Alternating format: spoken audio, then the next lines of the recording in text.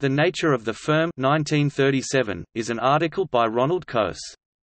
It offered an economic explanation of why individuals choose to form partnerships, companies and other business entities rather than trading bilaterally through contracts on a market. The paper won a Nobel Prize in Economic Sciences in 1991.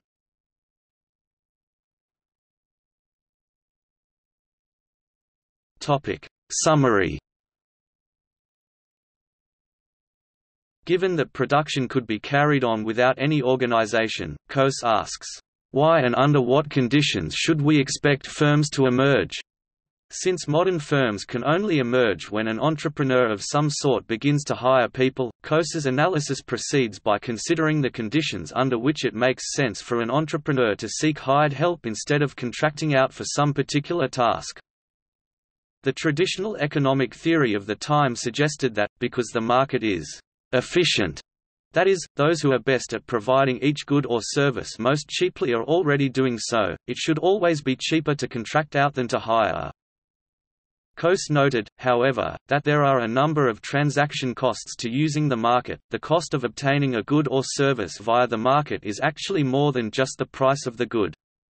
Other costs, including search and information costs, bargaining costs, keeping trade secrets, and policing and enforcement costs, can all potentially add to the cost of procuring something via the market.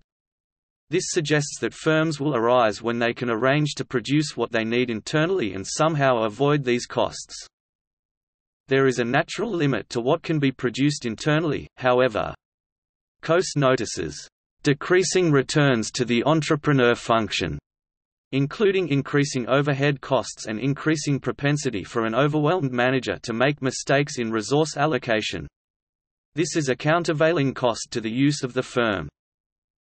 Coase argues that the size of a firm, as measured by how many contractual relations are internal to the firm and how many external, is a result of finding an optimal balance between the competing tendencies of the costs outlined above.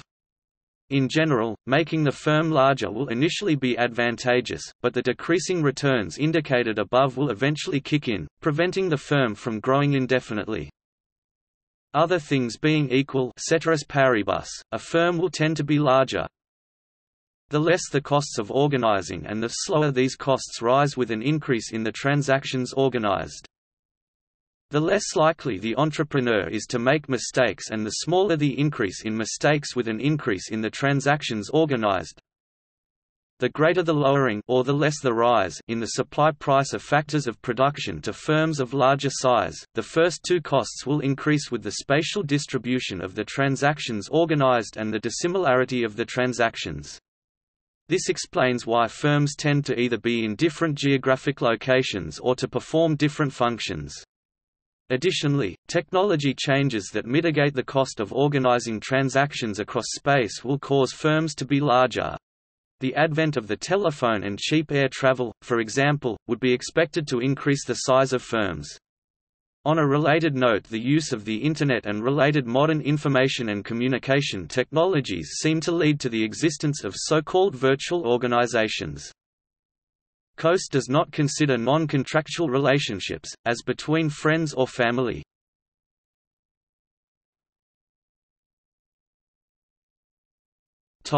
Reactions.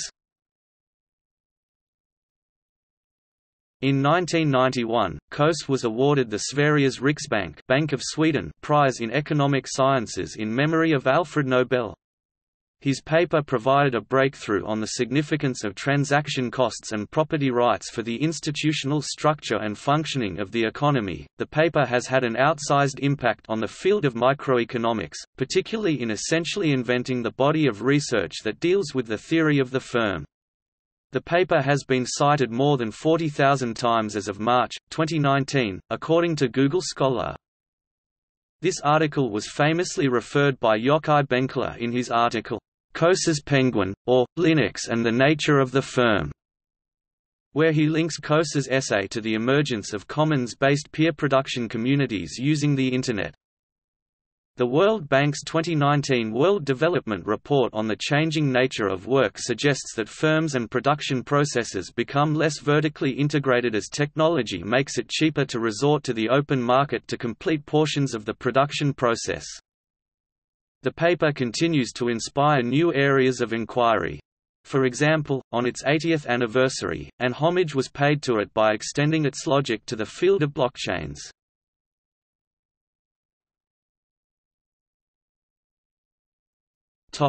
See also: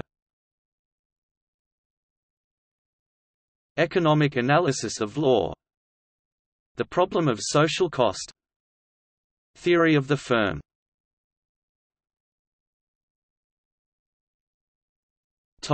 Notes. Coase, Ronald 1937. The Nature of the Firm. Economica. Blackwell Publishing, 4 16, 386–405. DOI 10.1111 J 1468-0335.1937 TB00002 X JSTOR 2626876